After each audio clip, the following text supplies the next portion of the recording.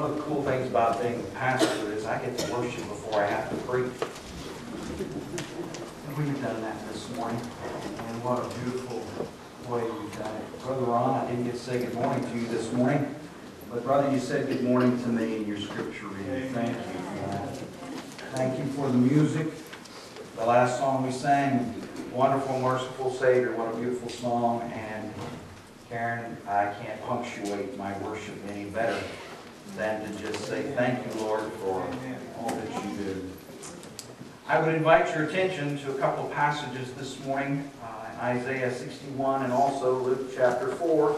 But before we look at those, I want you to just be reminded of last week. We talked about arise, shine. We talked about what eternal life meant and that there's more for us there. So often we get our eyes fixed on here being what heaven should be like. And the reality of it is, heaven begins in you as Christ saves you, as the Holy Spirit becomes your teacher, and He reveals to you things through God's Word that you may be closer to Him. There's nothing in this world that says that this world is going to look anything like heaven. We know that they're going to have to make a new Jerusalem because they've already messed up the old one too bad. That was a joke. I'm glad somebody. As we look at Isaiah and we see in chapter 60, we see, arise, shine, the light has come, and the glory of the Lord is risen upon you. What a great statement for us to just grab a hold of and say, Amen. Amen. Arise, shine, for your light has come, the glory of the Lord is risen upon you. Isn't that just a great statement that we can say amen to? Amen.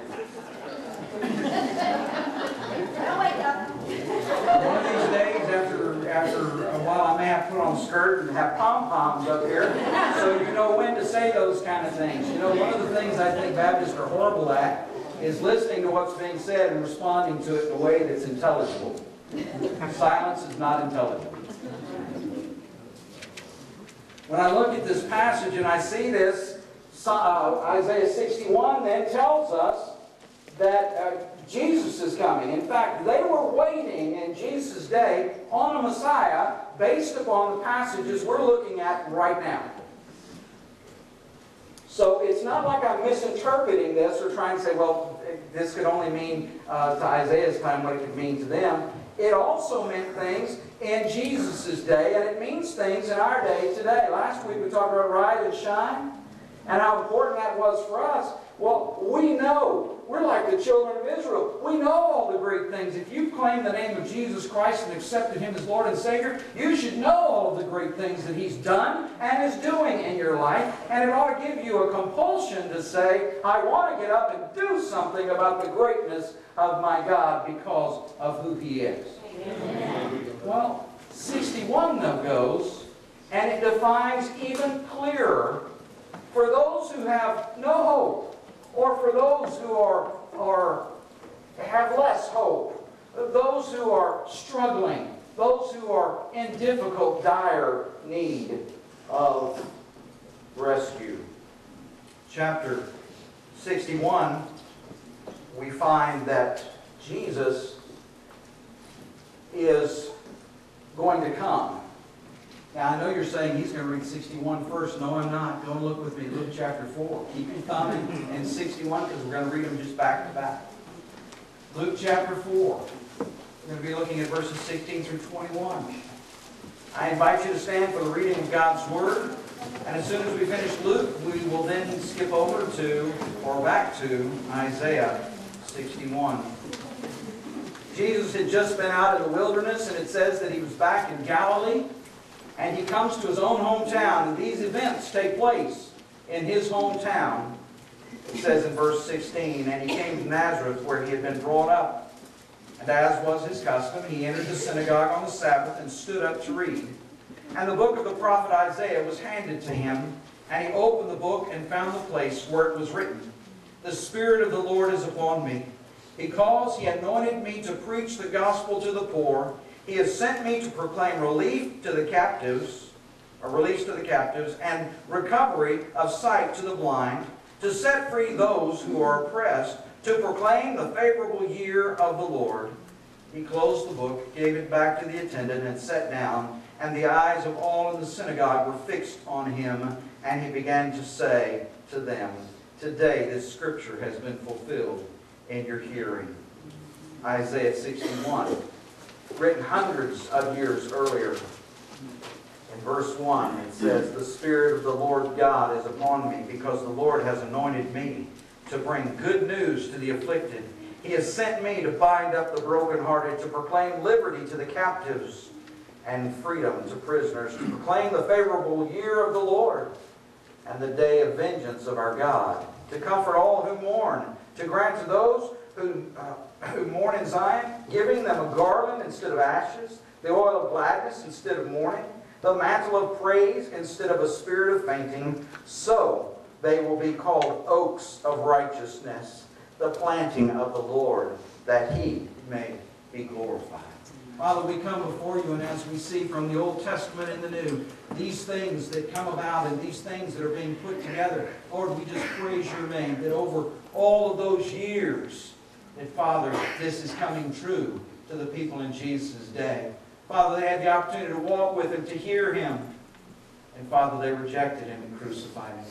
I pray, Lord, we would be more favorable to hear and to acknowledge the great things that He's done, that we may be able to bring glory to your name through your Son, Jesus Christ.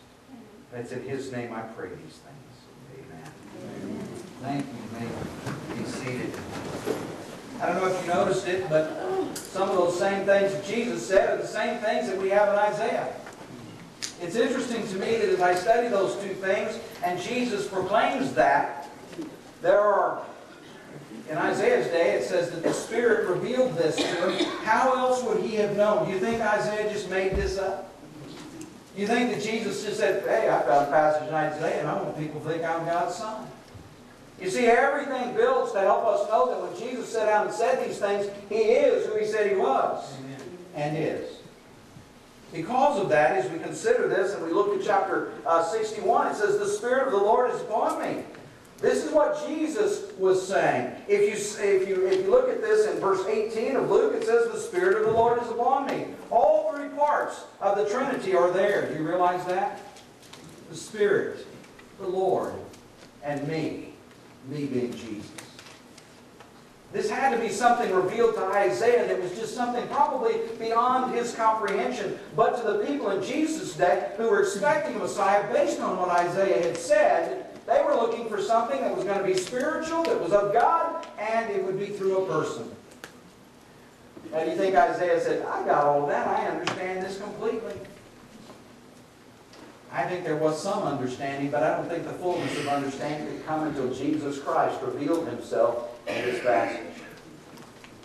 You know, it's interesting that when He revealed Himself in this passage in Luke, there wasn't people there. Now, later they do it, but they don't say, "Isn't that the little bratty kid that just tore up the streets and kicked dogs and all those other kind of things? Remember all the bad things?" Notice they have to equate Him out to Joseph, which was common in the day. But then they could also attribute, after they acknowledged the Father, they usually could attribute something to the Son about what they did. Absalom, the son of David, who tried to take his kingdom away from his father, King David. You see, they would always add the attributes of there as well into the picture so that you would know that something else was going on. Why would I remember this person? The only reason they remembered this person was because of Joseph.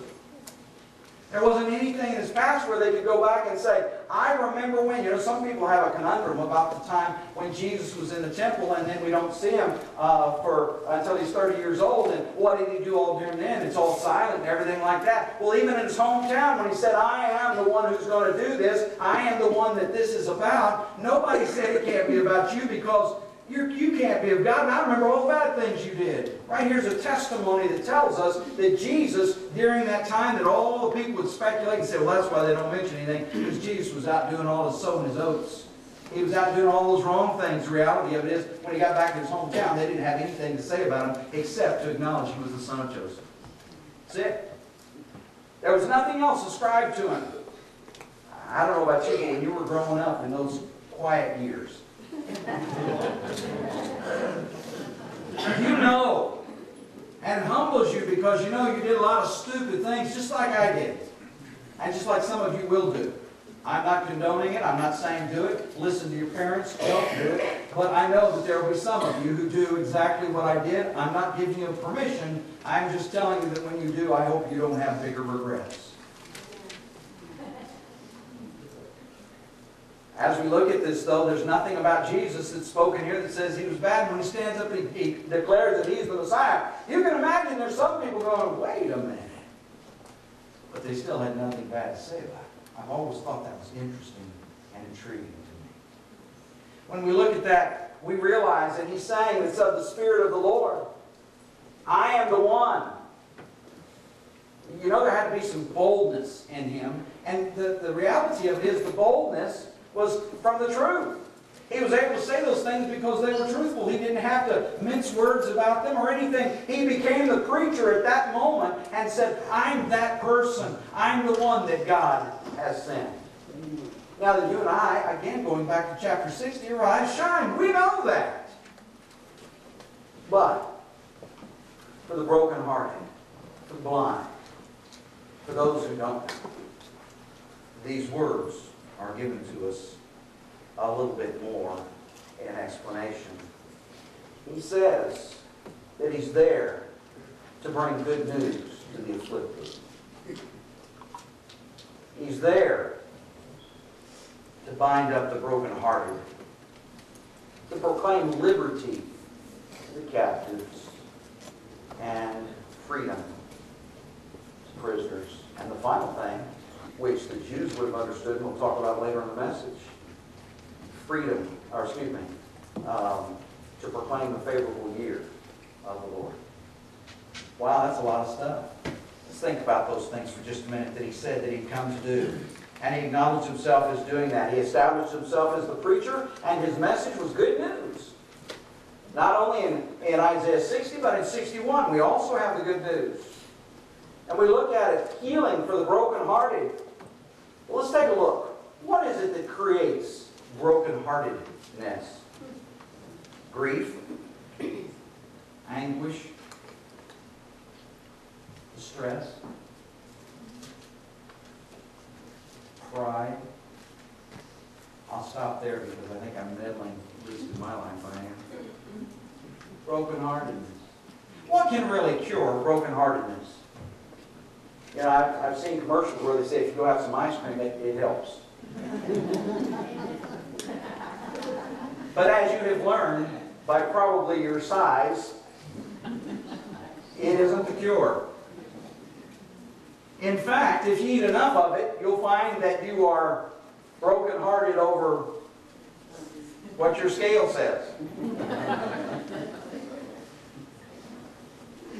The reality of it, what's out there that can heal the brokenhearted? I can't think of anything.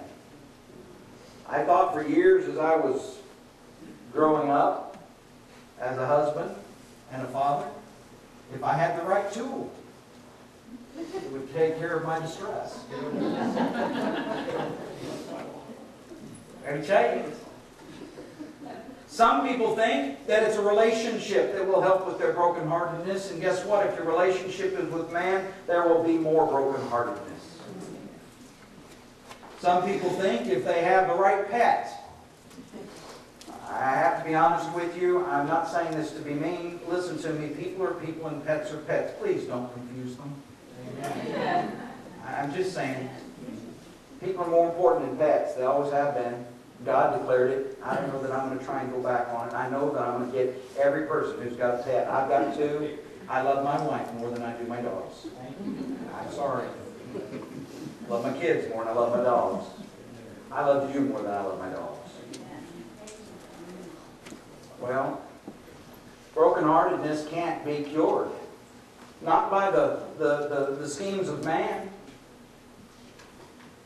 You can't get past brokenheartedness. So many people saying, I'm in such distress and so depressed, and we call it all sorts of things. We call it depression. We call it all. It's brokenheartedness. There's something in your life that hurts. There's some anguish in your life. There's difficulty in your life. I wish that I could find someone who's escaped it no one has. You may say, well, those who have lots of money, they can buy their way through. You know, they're just as miserable as the poor people. They just have more money. You may be saying, well, give me some of that so that I can experience it for myself. And the reality of it is, whether you have it or you don't have it, distress and brokenheartedness are still there. Money doesn't cure it. Relationships don't cure it. Can they help us along the way? Yeah, but usually there's more brokenheartedness at the end of it. I've long told you that the reason that I'm not a big fan of pets personally is because I hate it when they die. That's relational, folks. They bring me an awful lot of joy.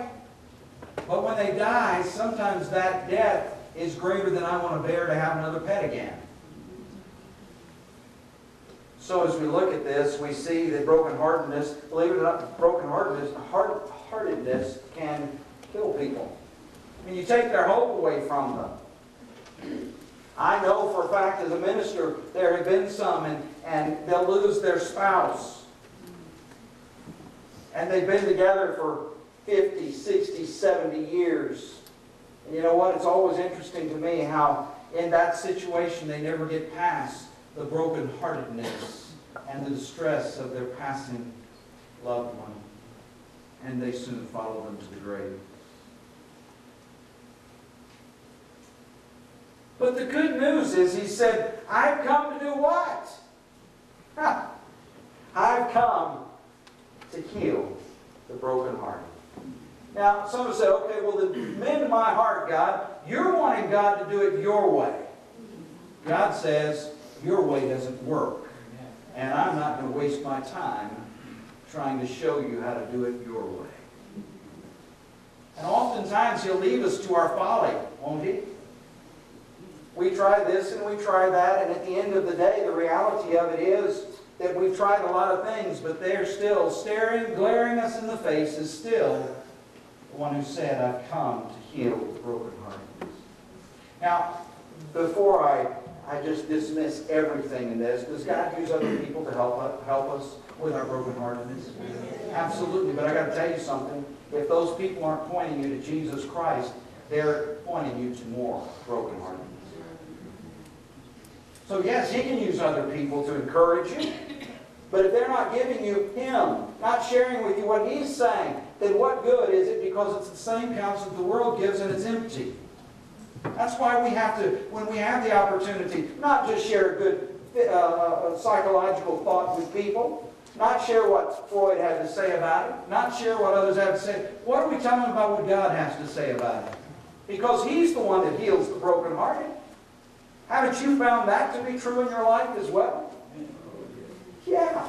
He's the one that did it. And at the end of the day, you can thank all of those that were part of it, but the reality of it is that God, and God alone, through His Son Jesus Christ, mended the broken heart.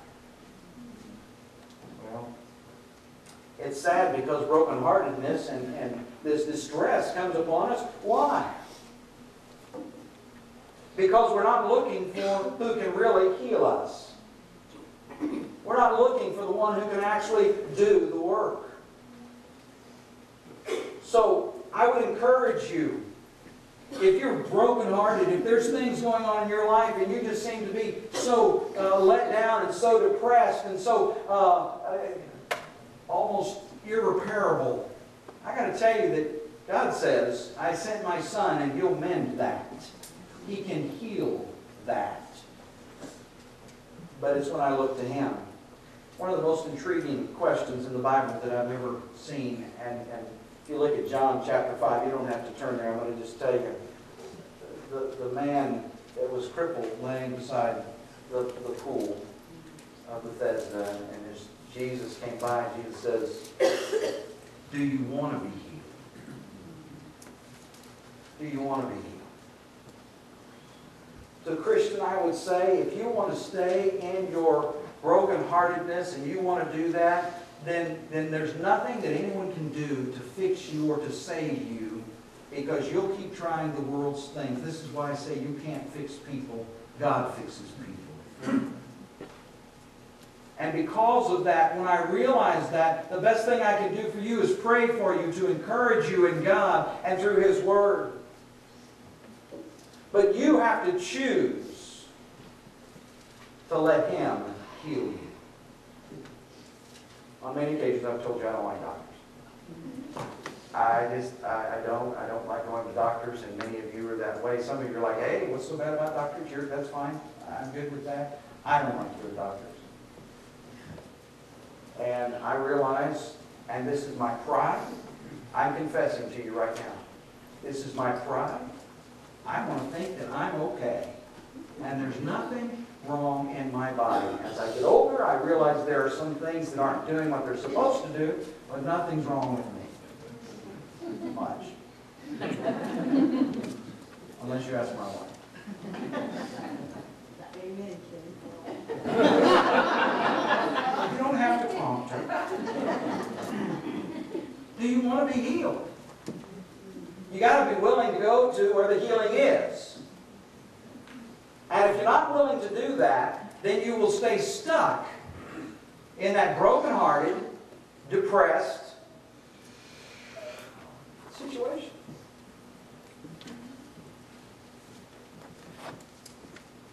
You see, my problem with doctors is I don't like to surrender. I don't like to surrender. But I would almost venture a guess that there are many of you out there today that don't like surrendering either. Whether it's to doctors or to authority or whatever the case may be, whatever your cup of tea is in that. Maybe it's a wife to her husband, a husband to the Lord. We don't like to surrender. And if you don't believe that, tell somebody when they're talking about something that they're wrong. Watch how fast they defend themselves because they don't want to submit to somebody else's thought. You know, one of the things I found about brokenheartedness, until I'm willing to surrender to the person that can do something about it, to the God who's provided a way for me in the wilderness, until I'm willing to surrender that. And I'm constantly reminded in these things of life, like doctors and other situations like that, I'm constantly reminded, and if I'm having a hard time surrendering to my doctor, how much harder time am I going to have surrendering to my God? Strongholds oftentimes lead us to that brokenheartedness because we're counting on the things of this world to get us through. And God says it's not about the things of this world. The things of this world will kill you. In fact, you're already condemned to die already. The Bible tells us that. All have sinned and fall short of the glory of God. So this world has no answer for us except through Jesus Christ that God provided. And we have to surrender ourselves to that and understand that it's by Him that the healing comes and the brokenheartedness can be overcome. It doesn't mean that those things go away, but it gives you a perspective about a God who can do all things. It gives you a perspective that tells you that greater is He that is in you than he that is in the world. Thank you, Nicole. I hope y'all were paying attention. I told you I got to worship before I got to preach this message. This is awesome. You see, we have to surrender to Him. We have to confess our sin to Him. And notice I don't have to confess to everybody, although it tells us to confess our sins one to another. I'm talking about those things that you know nothing about in my life and the things I know nothing about in your life. Those evil thoughts that you have. Those things where you try and gain power by covertly monitoring your words and making sure that things go the way you want them to do. Please don't tell me that you don't do that. The Bible says we all do that kind of stuff. It's called manipulation. You ever do that? How many of you ever manipulated somebody? Don't raise your hand. Yeah. Guess what? You know what's cool about that? I just asked that, and a child in the back raised his hand. And some of you adults said, well, I don't do that. I appreciate the honesty of a child. We all do. We got to confess our sin and acknowledge that we are sinful, that we do things wrong. Once we had saved, oftentimes we just go, hey, we're forgiven. But the reality of it is, do you still do things that are wrong? Yes. Confessing our sins is to surrender those to a Savior who can forgive them. Have you ever been able to forgive your own sins? You ever noticed that? You can't do it. And oftentimes, even after you've asked God to do it, you won't do it. You've got to be willing to confess our sin to Him. James 4:8 says, "Wash your hands, you sinners, and purify your heart, you double-minded. Take an honest assessment of your heart and what role that you may have had in the demise of a certain relationship." Own up to it. 1 John tells us, in fact, this is why I'm remember the passage Brother Ron read? 1 John? Yeah, okay. Well, I hope you stuck your thumb in that, because I'm using that one right now, too. So I'm telling you, I've already had a chance to worship this one. If we claim to be without sin, we deceive ourselves and the truth is not in us. If we confess our sins, He is faithful and just and will forgive our sins and purify us from all unrighteousness. You see, when we confess our sins, we're acknowledging that we can't do anything about them except to give them to a loving God who's forgiven them through His Son, Jesus Christ. Amen. That's the high priest part of it. That's awesome. Some of the things that you'll see when we understand that more and when we start applying that authority and allowing Him to do those things and we confess our sins, we'll find that we stop slandering other people. You know why? Because we don't have to make ourselves feel better by making someone else look bad. You see, when we're brokenhearted, oftentimes we want everyone else to hurt with us. Do we not? We want everyone else to acknowledge our pain and acknowledge the things that are going on. You know what? The Lord has acknowledged that. The Lord has acknowledged that. He understands what you're going through. We don't need to drag other people down into it, do we? Wouldn't it be great if when somebody's downhearted, you could give them a word from God and say, hey, you know what? Cheer up. God's on our side. Wouldn't it be great if they said, you know, you're absolutely right. Praise God. I wasn't thinking about it like that. In one of the episodes of MASH, BJ gets you know the show, it's kind of an icon. One of the episodes of MASH, BJ gets a letter from his wife that says she's going to have to go to work. And he's so distraught over that and so angry about it that he's starting to try and win poker games and pinball games and everything like that. And he's angry and bitter and everything like that. And he's standing there and Margaret walks in. And Hawkeye, and they're trying to console him a little bit and everything like that, and he just won't accept their consolation, won't accept anything they have to say, and he says, you just don't understand what kind of situation I'm in. I've lost a lot by not being able to be there. And she looks at him and she says, maybe it's because you have the most. Maybe it's because you have the most to lose. Some of us don't have. And with that, he makes a comment about humbling himself and realizing that there's others around him that are going through difficulty. When I consider that, I see a lot of times that people, when they finally get the good news about God, they go, yeah, why am I not happy? I know where I'll spend eternity. I know that my God is not just there when I need Him. He's walking with me. And believe it or not, even when you're in your most desperate situation, He's present. I'm not saying He's there when you call Him. I'm saying He's present in you through His Spirit and through His Son. He's already there. The second thing that we do as a result of understanding this healing of the troubled heart, we start to give out more grace. We start to exhibit some of the very things that have been lavished on us through a God that loves us. And it helps us to see how we ought to be lavishing that on others and showing them the grace that oftentimes the world won't afford them. You know, I have. You know that I'm a traffic guy. Traffic just infuriates me. If you're somebody who does it, stop. You're waiting in line for a light. and somebody's over in this lane wanting to turn. They're wanting to turn left. And there's multiple lanes there. And people think, I'll do a good deed, and I'll stop, let the light turn green, all the other cars, while they're waiting for these other 2 lanes of traffic to stop, and they don't.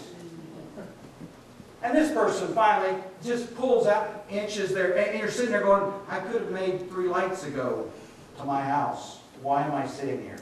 Believe it or not, that's against the law. Just telling you, I want to just give you a little bit. It's against the law to have them do that. Because if there's another car coming in the other lane and it hits them, you're responsible. You think it's a good deed, but it's not. Well, I share that with you because grace instead of judgment is hard for me. And people think that they're exhibiting grace by doing that. That may be the only good deed they do, but they're doing it illegally. I just want you to know that.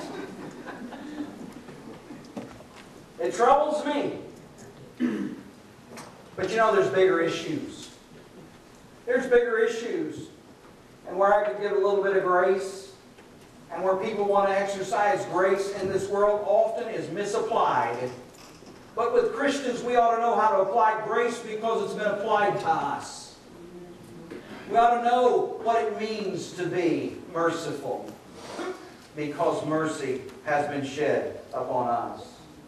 The reason I shared that story with you a moment ago was not to just share with you my pet peeve, but was to share with you that that's not grace when they do that. That's not mercy when they do that. That's stupid when they do that. And oftentimes we think we're sharing grace with the world when our actions and the things that we do aren't the way they ought to be. And it's not in according to the things that God has said. Be sure that the grace that you lavish is the grace that you understand and are grateful for in our Lord and Savior Jesus Christ. Well, everybody got quiet on that one. Second thing that it says that He does is give liberty for the captives. What are some of the things that we're captive to in this world today? You may be saying, well, we're not captive to anything. Anybody pay taxes? Just check it. You don't think that you're captive to something, stop paying your property tax. Stop paying your federal income tax. They have a nice room for you. We are captive. But you know, we talk about things with money and stuff like that, and taxes and all sorts of things, but we're also captive to death. We're all appointed a time to die. And that means we have to deal with that. And sometimes that just perplexes people so much. They're so afraid of dying.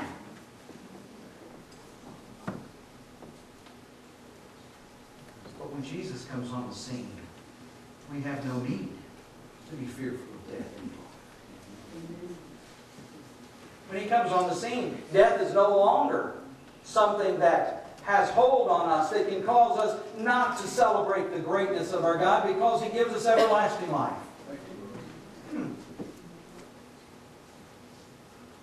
We're in bondage and in captivity to the actions of others. Do you realize what other people do have an effect on us? If you don't believe that, just turn over on your cable TV to the Congress channel. They will show you how some of the dumbest things can affect us. And some of the smartest things as well. What about health? Some of you are bound to a health condition that you'll carry the rest of your life. Some of you may have had it all of your life. There's captivity in that. Is there not? Keeps you from doing some of the things. You may be saying, okay, so he releases us and the captives go free. So in other words, I don't have to worry about that anymore. No. Here's the thing. You'll live with it the rest of your life, but you can live with it to the glory of God for the rest of your life. You got hope in all this. What about wrong choices? Have y'all made any wrong choices in your life? We talked about that earlier. Yeah. Are we not captive to some of those? Yeah. He says liberty for that. It doesn't mean that they go away. What it means is it gives you a different perspective, understanding that He will see you through and that He's the one that releases you. there's no place that says this world is going to release you from all your bad mistakes. It's going to release you from, we talk about freedom and liberty and all those other kind of things. But the reality of it is, you're in bondage, just like I am. And if you've made the mistake, you're also in bondage to creditors. I'm convinced that when we talk about slavery and captivity and stuff like that, we demand it in certain parts in history, but the reality of it is we're still in bondage. And as long as we're here in this world, there will be things that captivate us. There will be things that capture us. There will be things that we think about that distress us. My past choices can be forgiven. It doesn't mean that the consequences go away, but I know that I can stand before the Father forgiven. Do you realize that? Most of the time, the things people in captivity do is because they have no way of getting rid of them. The Bible gives us a way to do that through Jesus Christ. And it says if we say we can't, or we have no sin, the Bible says we're a liar and the truth's not in us. Well, He has proclaimed liberty to the captives. He only has the right and power to make such a proclamation. Who are the captives? Those who are enthralled by influences that delude and destroy. See, souls are in bondage because of sin. And He liberates us. You may be saying, yeah, but I want Him to liberate me from all those things you just mentioned. The reality of it is He liberates us for all of eternity. Because when this world comes to an end, when this life on this world comes to an end, He liberates us. And we have hope beyond this place. Most people are having to live their life as fast and as furious as they can right now. You know why? That's all they know. And they think that it's going to be helpful. And it's not. There are two other things, and I'll touch on them a little bit more tonight, but I want you to see, He says, vision for the blind, opening the eyes of those who are bound. A new vision of spiritual things. Can we agree that when we accepted Jesus Christ, as we study His Word, we see things in a new way? We see things from a different perspective now? And as we see those things from a different perspective, we go, thank you, Lord, because we know that it was His Spirit that changed us because we listened to what He had to say. And He gives us things where we never thought about it like that before. How many times have you been studying God's Word and you come across a passage that you've read probably 100 times? You've heard the story from your Sunday school teacher, and all of a sudden there's some new illumination to that passage for your life. And you're like, wow. Spirit's trying to teach you something. Then the last thing that's mentioned, and this is the one that oftentimes is misused the most, grace for all. Grace for all. I have to say about this one, a lot of people say, well, that means everybody's going to heaven. Grace for all. For all. Please understand the simplicity of this. Grace for all who accept. Grace for all who are willing to follow Him. Grace to all who are willing to surrender themselves and say, you're the one, not me. This is why in Isaiah you see, I think there's 3 different times you'll find the potter and the clay illustration. That grace is available because He's a loving, caring God. That grace is available for those who choose to receive Him, recognizing He'll heal the brokenhearted. He'll set me free. And He'll be the one that gives me sight. There's one thing, and I close with this. There's one thing that is not in Jesus' statement. He quotes Isaiah, but he doesn't finish the quote. Isaiah says, the Spirit of the Lord is upon me because the Lord has anointed me to bring good news to the afflicted. He has sent me to bind up the brokenhearted, to proclaim liberty to the captives and freedom to prisoners, to proclaim the favorable year of the Lord and the day of vengeance. Says it right there. Vengeance of our God. You notice Jesus stopped there. Because his message was not about people coming to God because of the vengeance. It was about people coming to God because of his grace and his mercy and his provision through his Son, Jesus Christ. Jesus Christ didn't come to tell us about the vengeance, but Isaiah says that's coming. Jesus only stopped short of that, not because God's not going to do it, but because he was there to tell them of the greatness of what they had in their midst right then. And I would say to you today that as long as he tarries, as long as the vengeance of God doesn't come through in the rapture and the judgment and all those things that we find in Revelation, as long as he tarries, those words are there. Jesus came to heal the brokenhearted. He came to set the captive free, give liberty, and open our eyes.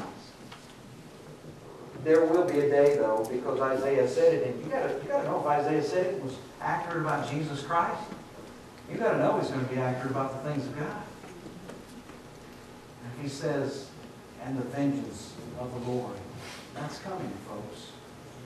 Not because he's a vengeful God. There will be a day that God says, "That's it." And while we live in this time of grace and have the opportunity to receive him, why wouldn't we want to? If you don't know Jesus Christ today, why wouldn't you want to accept him? Christian, why would you want to stay in the very things that when you accepted Jesus Christ, he said, "I bring freedom for those things"? That you don't have to walk around with a conscience like that anymore. That you don't have to walk around in bondage because of who I am and what I believe to take. Isn't that a great message? Wow. Are we living with the idea of arise, shine, for the light has come? And we understand the light has come because he's healed our broken heart. He's given us hope beyond this life. He set us free from all the things in this world that would grab us and say no. He's the one that liberates. And as Christians, I don't know why we would want to share that great news with people. How many of you have seen somebody this week that's brokenhearted or in captivity? Something in their life. How many of us have seen those who are just inundated because they can't see the truth about God? Why wouldn't you want to tell them? Why wouldn't you want to talk to them about Jesus Christ? Why wouldn't you want to say, "Hey, he came to do these things"? Why wouldn't we want to tell them? And shine. Nicole said, "Offer them a piece of gum and Jesus." What better illustration? Sure, you can have a piece of my gum. Let me tell you about Jesus. I hope and pray that this would cause you to say, "I want to tell people more about the greatness of the God I serve, and the one who loves me so much, who died for me. I want to follow him, and I want to tell other people about it." If you don't know Jesus, everything I've said this morning is a great reason. If it made sense to you, that's because the Holy Spirit is speaking to your heart and God is compelling you. Don't miss your opportunity. Would you stand with me? Father,